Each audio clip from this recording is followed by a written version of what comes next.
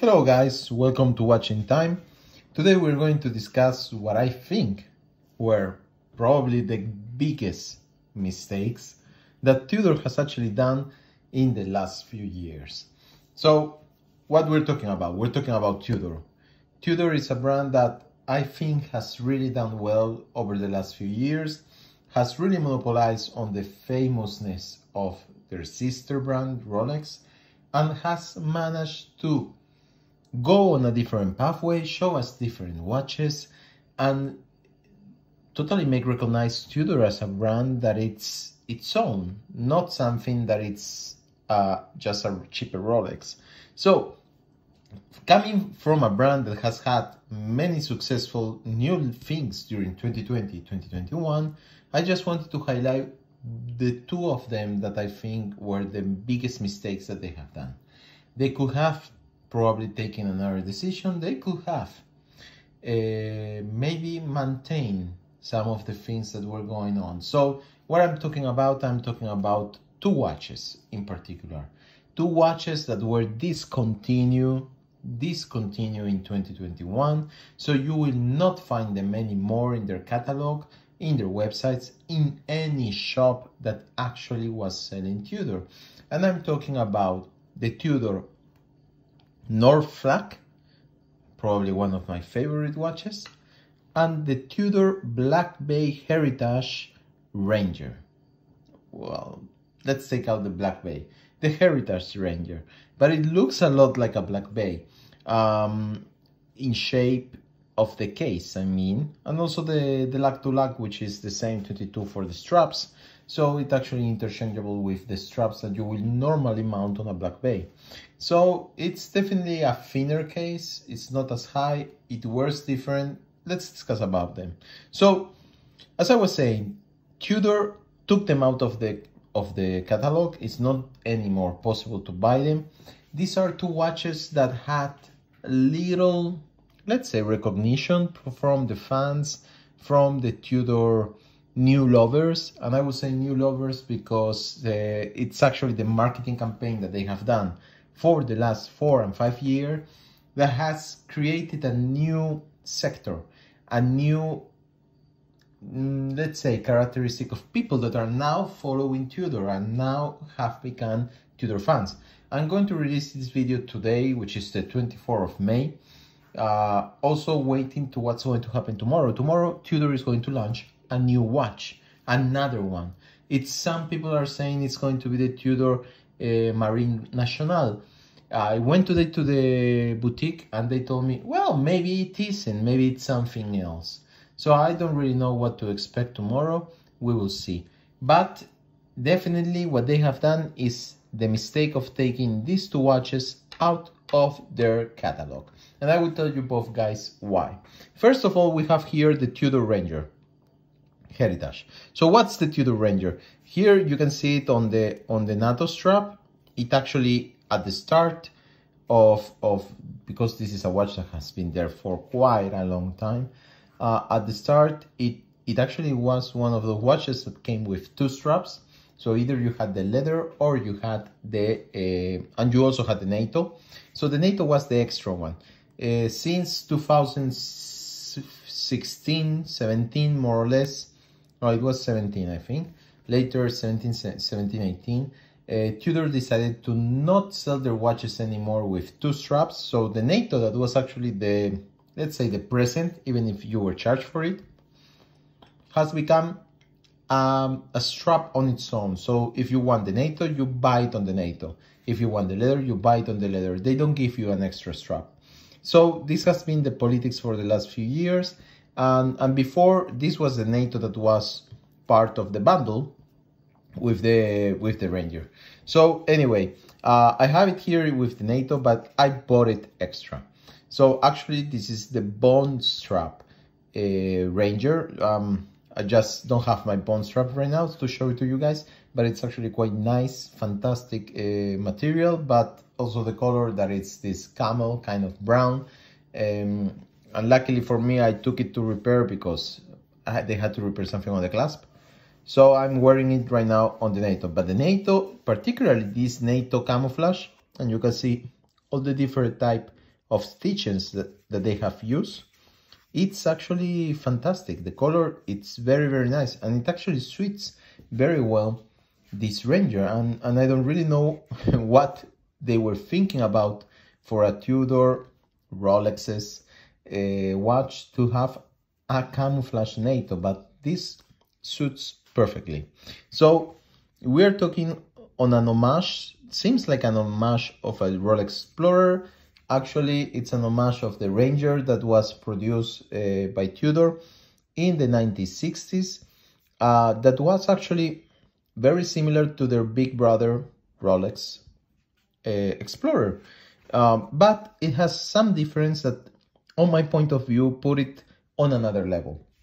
So first of all, you don't have the crown and the marker here of Rolex. So not having the triangular marker, it definitely makes it a different watch, having the 12 Arabic numeral.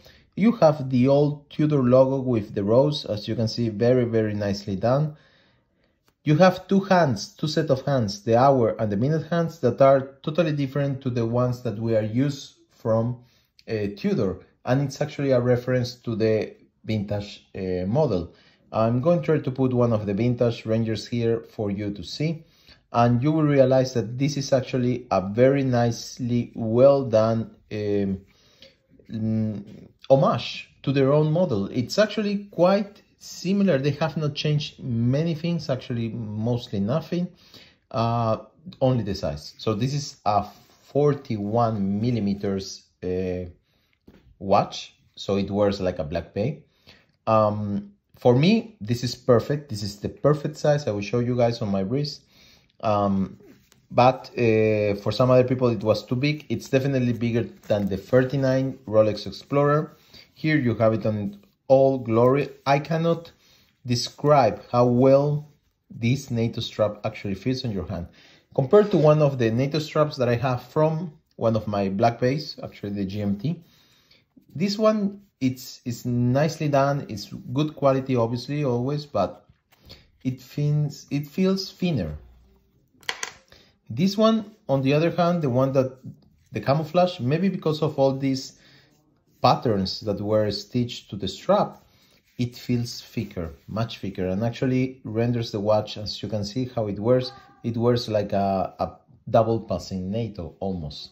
So it wears definitely better. Let's see on my wrist. So this is a 41 mil, this is my 18 centimeter wrist, and as you can see, guys, I think that's a perfect measure. This type of dial, the 12, 6, 3 and 9, they actually look very nice. It's a big dial for this watch, as the bezel is very, very thin and small, so it's definitely nothing that is going to perturb your eyes. And at the same time, it makes it really, really visible when you want to see the time. So it's actually a technical tool watch, and it wears very, very well. On the other hand, we have, and you can see one of my old videos review, my Tudor Northflag integrated bracelet, in this case the stainless steel bracelet. There is also one, they released one with a sailor cloth kind of strap. Very, very nicely done. The case, it reminds you of many of the models that now are becoming famous. For example, the Tissot PRX, the Zenith Defy. It reminds me a lot of the case. The integrated case, definitely an interesting reference to the 70s. It's an Explorer watch on its own, and you have the 12 and the 6, but you lack the 9 and you lack the 3 that are replaced for the date and the amount of charge. This has a 70 hours charge. Oh, by the way, this is the first in-house movement of Tudor that was presented actually on the Northflag. So this is a very important watch in terms of history of Tudor watches. On the other hand, the Tudor Ranger, that it's an older watch, it has inside a normal ETA 2824, nothing more, nothing less, obviously regulated and decorated by Tudor, but it's not a chronometer certified. This one it is, and the Northflag definitely is one of my favorite watches, not only because of the wearability, the beautiful of it on my wrist, but also the small details that actually make the difference. The use of the yellow color on the second hands and also on the reserve charge is actually very nice. It renders it a tool watch. The lume that they have used is excellent, and I enjoy really looking at it at night. And it's the first, and not anymore only, Tudor watch with an open case back. You can see it's fantastic to actually be able to see the manufacturer movement the first time that it was built on a Tudor watch. So you have here the 5621, and as you know, it's not a big in detail movement, but I actually enjoy seeing it.